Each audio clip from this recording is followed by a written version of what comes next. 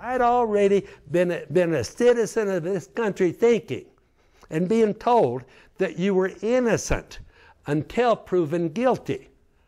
Well, that judge just said in simple English. He used a few legal words I didn't understand, but he says, you're going to be guilty, assumed guilty, and you're going to have to prove yourself innocent.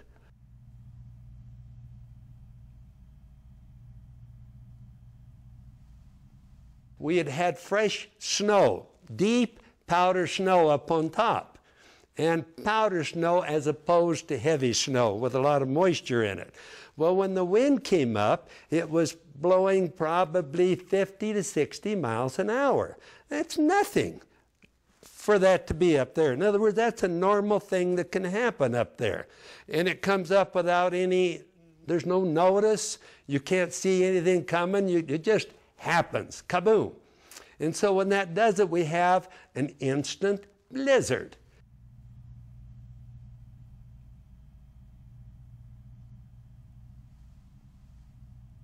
Robert just leaned up against a tree down there and he says, that's it. He says, I can't go anymore.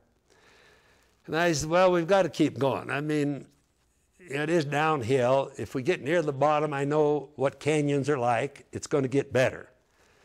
We don't know how far we have to go. And pretty soon he just leaned up against a tree, says, I can't go anymore. That's it. You go on. And he says, send the people back when you get out, send somebody back, see if I'm still alive or not.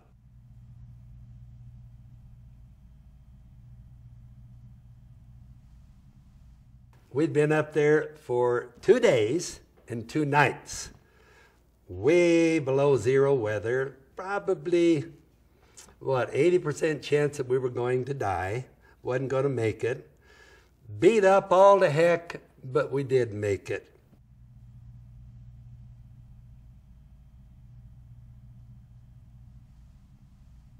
Once I got healed up from that getting lost in the mountains deal, I needed to get my snowmobile out. I had a brand new snowmobile that had quit, was still in the mountains somewhere.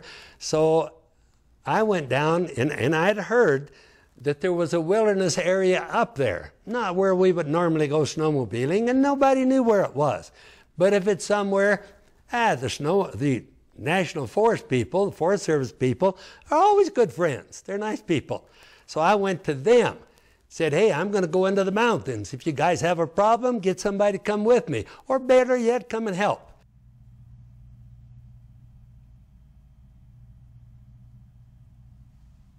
If what you tell me is true, he says, you were in the wilderness approximately 1/4 of a mile. 1/4 of a mile where you spent the night.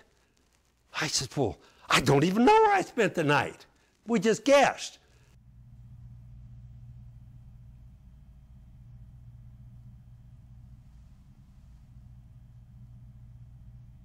I was charged with illegally operating a motor vehicle, recreating in a wilderness. Now, that sounds awfully fancy, but there is an exclusion for this, too, that the people should remember. The United States Congress, when they wrote the rules for this, put a clause in there, and I won't quote the exact words, but it's for emergencies. Now, if I wasn't in an emergency, what was I in?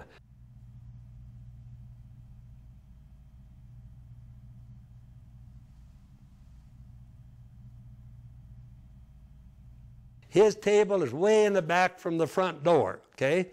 And so I'm sitting there having breakfast with him.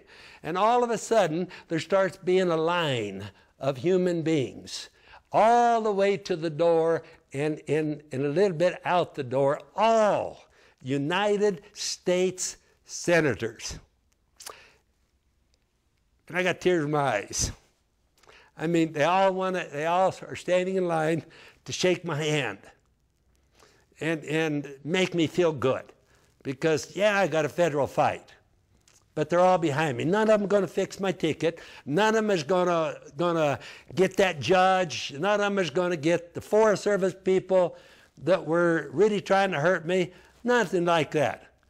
but they're going to do good, hopefully, in the long run.